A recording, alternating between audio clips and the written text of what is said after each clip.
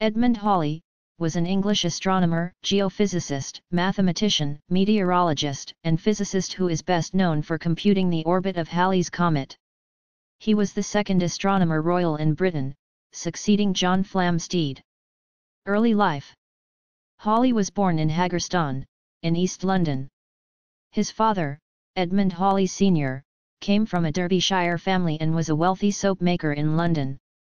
As a child, Halley was very interested in mathematics. He studied at St. Paul's School, and from 1673 at the Queen's College, Oxford. While still an undergraduate, Halley published papers on the solar system and sunspots. Career. Publications and inventions.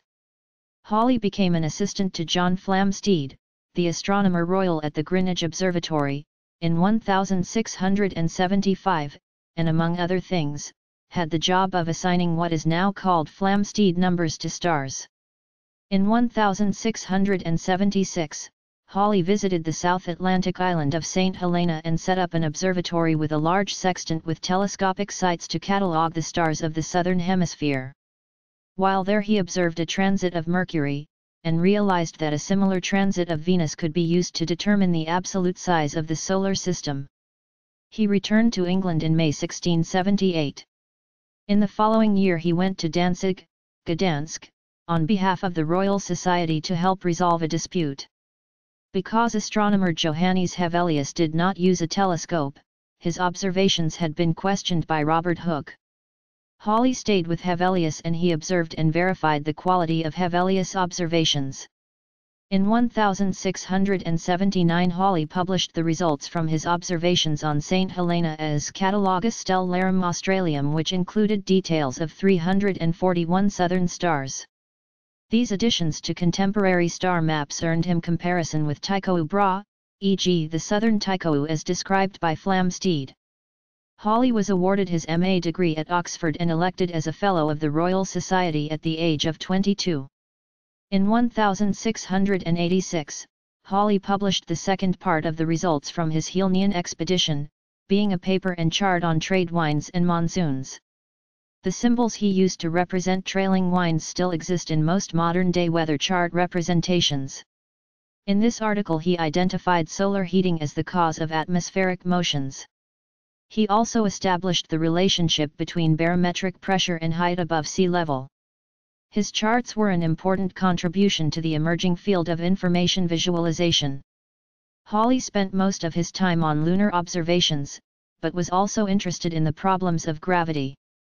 One problem that attracted his attention was the proof of Kepler's laws of planetary motion. In August 1684, he went to Cambridge to discuss this with Isaac Newton, much as John Flamsteed had done 4 years earlier, only to find that Newton had solved the problem, at the instigation of Flamsteed with regard to the orbit of Comet Kirch, without publishing the solution. Halley asked to see the calculations and was told by Newton that he could not find them, but promised to redo them and send them on later, which he eventually did. In a short treatise entitled, On the Motion of Bodies in an Orbit, Halley recognized the importance of the work and returned to Cambridge to arrange its publication with Newton, who instead went on to expand it into his Philosophiae Naturalis Principia Mathematica, published at Halley's expense in 1687. Halley's first calculations with comets were thereby for the orbit of Comet Kirch, based on Flamsteed's observations in 1681. Although he was to accurately calculate the orbit of the comet of 1682, he was inaccurate in his calculations of the orbit of Comet Kirch. They indicated a periodicity of 575 years, thus appearing in the years 531 and 1106, and presumably heralding the death of Julius Caesar in a like fashion in 44, 45 BCE. It is now known to have an orbital period of circa 10,000 years. In 1691, Halley built a diving bell, a device in which the atmosphere was replenished by way of weighted barrels of air sent down from the surface. In a demonstration, Halley and 5 companions dived in the River Thames, and remained there for over an hour and a half. Halley's bell was of little use for practical salvage work, as it was very heavy, but he made improvements to it over time, later extending his underwater exposure time to over 4 hours. Halley suffered one of the earliest recorded cases of middle ear barotrauma. That same year, at a meeting of the Royal Society, Halley introduced a rudimentary working model of a magnetic compass using a liquid-filled housing to damp the swing and wobble of the magnetist needle. In 1691 Halley sought the post of Savilian Professor of Astronomy at Oxford, but, due to being accused of atheism, was opposed by the Archbishop of Canterbury, John Tillotson, and Bishop Stillingfleet. The post went instead to David Gregory, who had the support of Isaac Newton. In 1692, Halley put forth the idea of a hollow earth consisting of a shell about 500 miles, 800 kilometers, thick, 2 inner concentric shells and an innermost core. He suggested that atmospheres separated these shells, and that each shell had its own magnetic poles, with each sphere rotating at a different speed. Halley proposed this scheme to explain anomalous compass readings. He envisaged each inner region as having an atmosphere and being luminous, and possibly inhabited, and speculated that escaping gas caused the aurora borealis. In 1693 Halley published an article on life annuities, which featured an analysis of age at death on the basis of the Breslau statistics Caspar Newman had been able to provide. This article allowed the British government to sell life annuities at an appropriate price based on the age of the purchaser. Halley's work strongly influenced the development of actuarial science. The construction of the life table for Breslau, which followed more primitive work by John Grunt, is now seen as a major event in the history of demography. The Royal Society censured Halley for suggesting in 1694 that the story of Noah's flood might be an account of a cometary impact. Exploration years. In 1698, Halley was given command of the Pink, so that he could carry out investigations in the South Atlantic into the laws governing the variation of the compass. On August 19, 1698, he took command of the ship and, in November 1698, sailed on what was the first purely scientific voyage by an English naval vessel. Unfortunately, problems of insubordination arose over questions of Halley's competence to command a vessel. Halley returned the ship to England to proceed against officers in July 1699. The result was a mild rebuke for his men, and dissatisfaction for Halley, who felt the court had been too lenient. Halley thereafter received a temporary commission as a captain in the Royal Navy, recommissioned the Paramour on August 24, 1699 and sailed again in September 1699 to make extensive observations on the conditions of terrestrial magnetism. This task he accomplished in a second Atlantic voyage which lasted until September 6, 1700, and extended from 52 degrees north to 52 degrees south.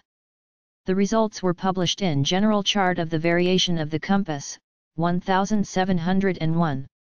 This was the first such chart to be published and the first on which isogonic, or Hallian, lines appeared. The preface to Awnsham and John Churchill's collection of voyages and travels, 1704, supposedly written by John Locke or by Halley, made the link. Natural and moral history is embellished with the most beneficial increase of so many thousands of plants it had never before received, so many drugs and spices, such unaccountable diversity. Trade is raised to highest pitch, and this not in a niggard and scanty manner as when the Venetians served all Europe. The empire of Europe is now extended to the utmost bounds of the earth. In November 1703, Halley was appointed Savilian Professor of Geometry at the University of Oxford, his theological enemies, John Tillotson and Bishop Stillingfleet having died, and received an honorary degree of Doctor of Laws in 1710. In 1705, applying historical astronomy methods, he published Synopsis Astronomiae Cometici, which stated his belief that the comet sightings of 1456, 1531, 1607, and 1682 were of the same comet, which he predicted would return in 1758. Halley did not live to witness the comet's return, but when it did, the comet became generally known as Halley's Comet.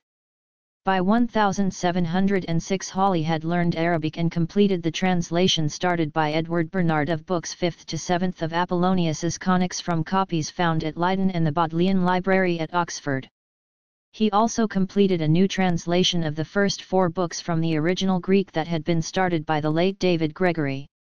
He published these along with his own reconstruction of Book 8 in the first complete Latin edition in 1710. In 1716, Halley suggested a high-precision measurement of the distance between the Earth and the Sun by timing the transit of Venus. In doing so, he was following the method described by James Gregory in Optica Promota, in which the design of the Gregorian telescope is also described. It is reasonable to assume Halley possessed and had read this book given that the Gregorian design was the principal telescope design used in astronomy in Halley's day. It is not to Halley's credit that he failed to acknowledge Gregory's priority in this matter. In 1718 he discovered the proper motion of the fixed stars by comparing his astrometric measurements with those given in Ptolemy's Almagest. Arcturus and Sirius were too noted to have moved significantly, the latter having progressed 30 arc-minutes, about the diameter of the Moon, southwards in 1,800 years. In 1720, together with his friend the antiquarian William Stukeley, Halley participated in the first attempt to scientifically date Stonehenge. Assuming that the monument had been laid out using a magnetic compass, Stukeley and Halley attempted to calculate the perceived deviation introducing corrections from existing magnetic records, and suggested 3 dates, 460 BC, 220 AD, and 920 AD, the earliest being the one accepted. These dates were wrong by thousands of years, but the idea that scientific methods could be used to date ancient monuments was revolutionary in its day. Halley succeeded John Flamsteed in 1720 as Astronomer Royal, a position Halley held until his death.